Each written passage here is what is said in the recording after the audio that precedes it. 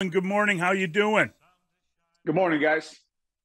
Yeah, I guess you'd say that we learned a little something. Maybe the same lesson they learned in San Francisco with Brock Purdy, which is you can't come back when you have a quarterback trying to play a certain type of football. When you're trying to play a complementary football game, very hard when you fall behind. And it felt like this one was over by halftime. When they scored that last touchdown right before the half, it just felt like that would probably be a bridge too far for the Bears.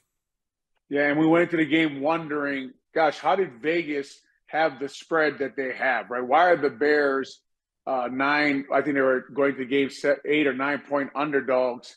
And you take a look at after their last 5 victories, they're averaging giving up 30 points and only scoring 15. So obviously Vegas always checks in on trends and what the team is doing after they win games, after it says they've been coached by Coach Eberflus, and they do it again, right? They come out after a win, after everyone said, man, played really good against the Raiders, gave them all that credit. They came out and played bad again, didn't look prepared. The game plan on defense really was probably to make Herbert check it down, and that's what they did, but then they didn't tackle, right? They didn't tackle well. They didn't get guys on the ground. I'd like to know, I still haven't seen a stat, what was Herbert's farthest throw last night? Because everything looked like a check down, and guys are breaking tackles like you're talking about. They scored 24 points by half, and they break the 6'8" tight end breaks the tackle there on Tyreek Stevenson, right? So a lot of bad defense out there, a lot of bad tackling. They were missing their safety, Brisker. As far as Bajan and the offense goes, kind of get what we've got the last 2 years, right? It's just not moving the ball after wins, not scoring enough points. Obviously, the defense doesn't give the Chargers a punt to the second half. And we knew going into the game that they had a specific way they won, guys. They have, in the last 4 or 5 wins, 170-plus rushing yards, and they win the turnover battle, and neither of that happened last night. 25 carries, 73 yards, and certainly when you fall behind 14-0, you're not going to be as able to establish a running game. You don't have a quarterback that's built or designed to come from behind. But when you looked at the offensive line, was that the biggest problem in not being able to establish the run, Olin? Was it the game plan or sequencing, or how would you explain why the Bears struggled with the running game against the Chargers? Yeah, they fell behind early, right? And I remember that they did score on that Darrington Evans toss, right, where Darnell Wright leads them into the end zone, but it just wasn't consistent enough, right? They got stopped on 4th and 1 in the second half. A couple of linemen got beat on that play. I don't know whether it was Lucas Patrick's back, but they just seemed like this defense knew how to beat this offensive line. The offensive line didn't work as well together. You don't want to get to 3rd and long, no matter how bad this defense was playing. They did have, again, the 32nd ranked pass defense in the league, did have a breakdown communication, but Velus Jones doesn't catch the ball. But as far as the run game goes, David, just not consistent enough with running the ball. You fall behind early. You can't stick to your game plan. Obviously, you lose Trent Taylor. You use Trent Taylor to threaten, I guess, a sweep from him. I guess they felt like he'd be threatened. I'd like to ask Khalil Mack, how in the hell Khalil Mack knew that they were running a sweep to Trent Taylor, because I thought no way they would give the ball to Trent Taylor, but Khalil Mack knew it, played it. I was amazed by that by him, but that's not in the scouting report. But you come out early, and I'm just confused, right, because they hit Mooney. It's a nice play, 41 yards. I heard you guys talking about he needs to get up and continue running. He sure does. But the next play, they run the ball to Deontay Foreman. He gets stopped, but they're faking a sweep to Trent Taylor. And I'm wondering, what is that doing to the defense, right? What about Mooney? What about DJ Moore? And then all of a sudden on the next play, you're handing the ball to Trent Taylor, right? This is the first drive. That was in your first 4 to 5 plays. Some things I just don't understand. I don't think Trent Taylor threatens the Chargers defense too much, but I guess the Bears do. What is going on with Velus Jones? I mean, I hate to say it, but every time I see him, I'm reminded, oh, that guy doesn't belong on the team. I think he had a kick return where he was 3 yards deep and he brought the ball out to the 22. And all you could think of is, why not just down the ball there? Why? I mean, nobody, what are you doing? And, he had a bad special teams penalty. And then, of course, I don't know, that David believes that was a great metaphor for the Bears season, that he runs into the end zone wide open, collapses, the ball somehow hits him in the stomach, and he drops it. I mean, it was like you needed a clown car and you'd have completed the picture. False hope. Yeah, as far as the third-round pick, Velus Jones goes, I don't know. I don't know what his day-to-day preparation is like at the building. We do keep seeing him. It always seems like there's something happens when he's on the field, and it's not great for the Bears, right? And we're waiting for him. We heard about him when he came out of college. He was a dynamic returner, right? And then they had to take him off punt return because he struggled catching the ball there. And then you're waiting for him on the gadget plays. To me, guys, there was the drop ball, whether Bajan underthrew it or not. You got to come down with that ball, right? You can't slip on the turf there. You got to catch it. It hits you in the stomach. Can you hold on? I think it hit him in his stomach, his arm, his leg, and then it finally hit the ground. But I like talking about looking at the whole picture and saying, okay, if Velus Jones is suited up, if he is who we say he is, if he is why we drafted him, if we're going to have him here, then why aren't we faking jet sweeps to him on the first drive, right? Why are we faking it to Trent Taylor?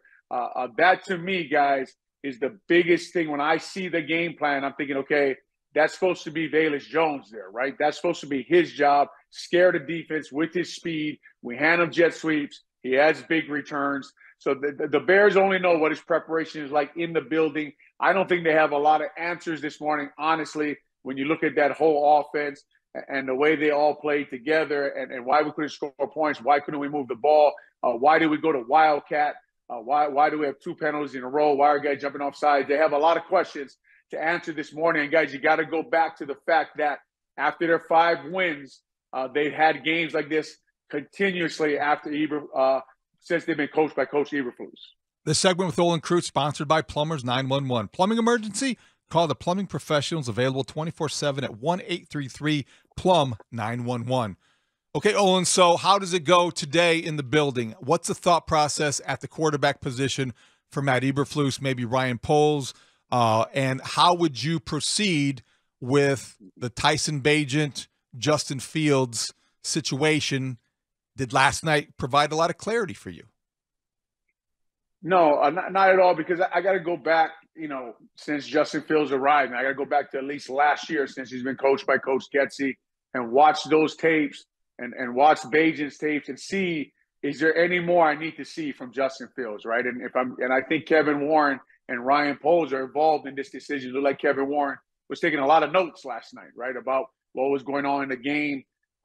If I'm them, if it's me in charge, I got to walk down there and I say, Coach Getsy, I got to see Justin Fields in a spread attack offense where we're using his legs all the time, where we're threatening the defense, we're getting him out of the pocket.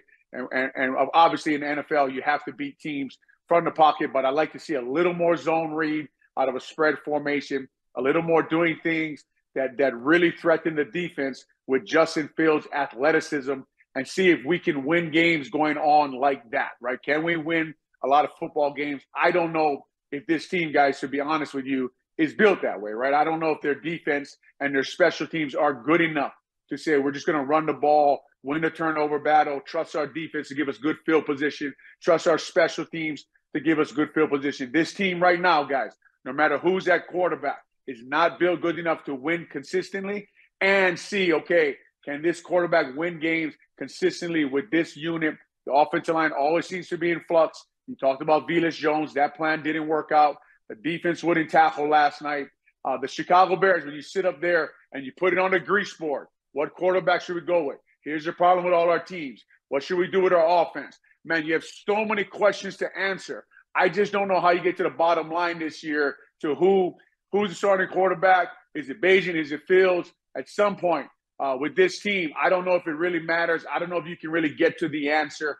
If you're going to keep Fields in the pocket like you did against the Vikings, then go with Bagent, right? Because that's kind of quarterback he is. If you're not going to open it up, if you're going to keep handing the ball to Trent Taylor on jet sweeps, then go to Bagent, right? Because you need to let Justin Fields spread the field, use his legs, threaten the defense, and then throw the ball from the pocket, especially on the games where he looks like the Vikings. You could see early on, right? You could see early on that he wasn't going to operate from the pocket that day. So I'm going to get him out of the pocket until I get him comfortable and then throw the ball. So it just depends on, when I'm asking questions, is Coach Getsy, what are we going to do here if we put Fields back in the game? Because we cannot We cannot go to the same offense and keep saying the same things about Justin Fields week in and week out. I'm trying to figure out if they've figured out something, if Getsy has learned something from watching another quarterback in his system. It seems like that's kind of the way they want to play, but I don't know how you win a complimentary football game if you don't get the lead, if you can't play from the lead. And, usually we see a lot of different players contribute in that form. Would he have learned something about how to use Fields and what he can't do by watching what this guy can and can't do?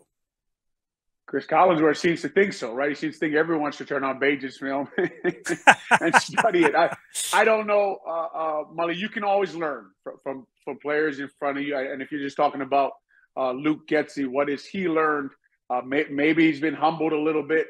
Maybe, okay, we'll open this offense up a little bit, run a little more zone read, run a little RPO concept, run like a triple option, right? You ever heard Urban Meyer talk about how they came up with the spread offense, right? Everything is a triple option, whether it be the handoff, the pass on the edge, just back to a little more of those concepts of what Justin Fields did well last year. I don't know if he's ever going to be a guy who puts up 250-plus yards a game throwing the ball. I think we've seen that. I think we can all agree on that by now, right? That how do you win games with Justin Fields? I got to go back, guys, and I got to go look at – I didn't have time for the game last night, but I was thinking about I got to go back to when he's played well. And I got to study that film. I got to take a look at the exact things we're doing, the exact concepts we're running, the exact scheme, and I have to run those. I have to put him in the most favorable position to look good.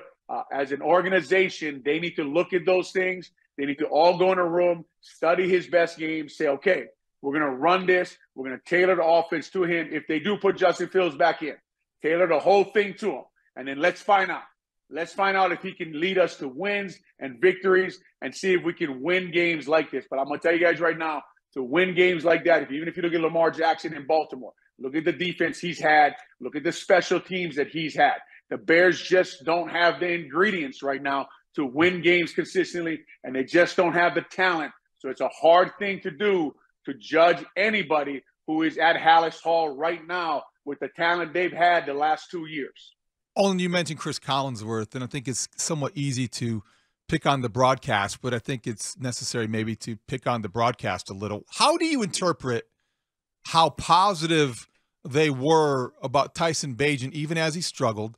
And how do you explain comments that maybe Justin Fields could learn something from studying Tyson Bagent? This is stuff that comes from the team. You know how it works. So does that tell you that the team believes exactly what we were hearing from the NBC's booth? Because it made you wonder, are they seeing something internally that's not really there? Yeah, it's. I think maybe Chris Collinsworth has what we all have, right, David? Analyst fatigue from this Bears team.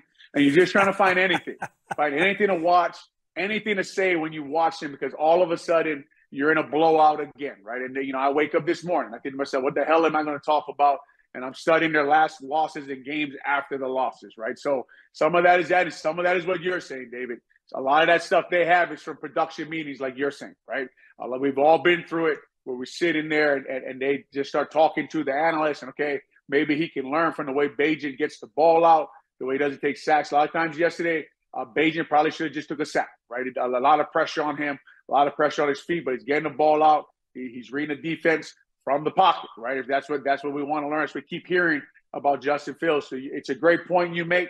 I don't know, Chris, it seemed like they really want to do a story on Bagent playing great. I'm talking about Sunday Night Football. I mean, they were doing it the week before, right? The week before, after the last game they had Sunday Night Football, they were already talking about what they didn't even know if Bagent was going to be the starter or not. And they were already talking about the arm wrestling and the great story that this kid was coming out of Shepherd College. And he is a great story. But I always tell people this, no matter how great story you are, no matter how many things you're working on, in the end, in the NFL, you have to play good football, period. This segment with Olin Kreutz is sponsored by Busey Bank, building business, growing wealth since 1868. Olin, how many upgrades do the Bears need? As we look at a team that is in the second year of a teardown rebuild. Let's be honest about it. They lost 10 games to end last season. How many positions do you look at and say, okay, well, they're set there, they're okay there, or is this basically kind of start from scratch? There's not a lot of young players kind of getting, we talk about Jalen Johnson, for instance, who thinks he's either going to be traded or signed to an extension. How many guys are worth keeping on this team? It's a great question, because a lot of guys that are worth keeping, when you go through the roster, right? You go through the roster and say, man, here's a guy who looks like he's elevated his play and can be, a Pro Bowl, All-Pro type player, or a guy in my locker room that I need. Those guys have injury problems, right? So it's a strange team to look at and think those things, because they seem to always be out periodically. And you're like, man, I mean, we just need you every week competing at a consistent high-level basis. It's a very interesting question, Mully, that we'd have to go through it name by name, and when you get to that name where you're saying, man, here's a guy, right? Here's a guy you can build on, but he gets nicked up. He doesn't play all the time, so I don't know. So DJ Moore, right? DJ Moore is the one guy I can say shows up every week, threatens the other team, plays really good football, get the ball in his hands. He's going to make somebody miss. He's tough, and he's there all the time. So he'd be the one guy I could say, Cole Kmet plays it, but he's got to stop jumping off sides, but he's there all the time. Mully, I hear you say availability is the best ability, right? You got to be there all the time in the NFL, playing consistent, playing hard football. And right now it seems like every time we get to a point where you're like, man, this team may be taking a step. And all of a sudden during the week, you hear all these things, right? Brisker's out. Is Eddie Jackson playing? Who's playing offensive line? Lucas Patrick has a bad back. We'll go back to Kevin Jenkins' history, right? Darnell Wright's fighting through a left shoulder arm. So just, if I'm Ryan Poles, if I'm Kevin Warren, I'm taking a look at my health situation. How can I keep these guys healthy? How can I keep these guys training through the year? Because I need them every week. But if you do that, you do have some pieces on this team. But for right now, like you're saying, you have a way more questions, obviously, with their record. You don't even have to go through it too much. You just go through their record the last 2 years. You have way more questions than answers. We need somebody at Hallis Hall to pull into that building today, start asking the hard questions, start holding guys responsible, start setting a different standard. Because right now, when you win games, you come out every time after and you lay an egg, which tells me you're taking too many victory laps. You don't know how to handle success. When you have one victory, everyone acts like they've arrived. Everyone acts like they're in the Super Bowl. They won the Super Bowl. We heard about Mark Grody talking about the music on Thursday, and they're all having a dance party up there. No, guys.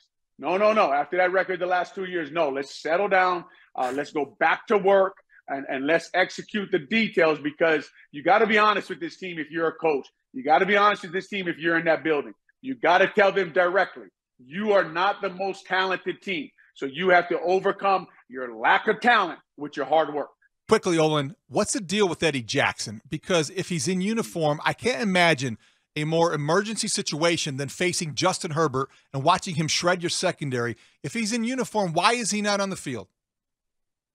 I don't know the answer to that question. If he's in uniform, like you wasted a special team spot, especially at safety, right? So I didn't really see really study the film that well. I don't know if he got any plays. I don't think so.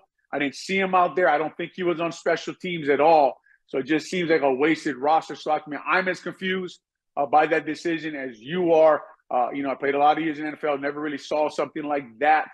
Maybe they were hoping to put him in, and maybe in warm-ups, or maybe as the game went on, he said that his foot wasn't feeling good. But if it's that bad, we got to figure out what's wrong with his foot, right? Again, another guy, right? We just talked about who are the guys that you on this roster that you like. Well, there's another one, David, right? Very good football player, but we got to find a way to keep our guys healthy. Great stuff, Olin. Thank you. Thanks, Olin. Thank you, guys.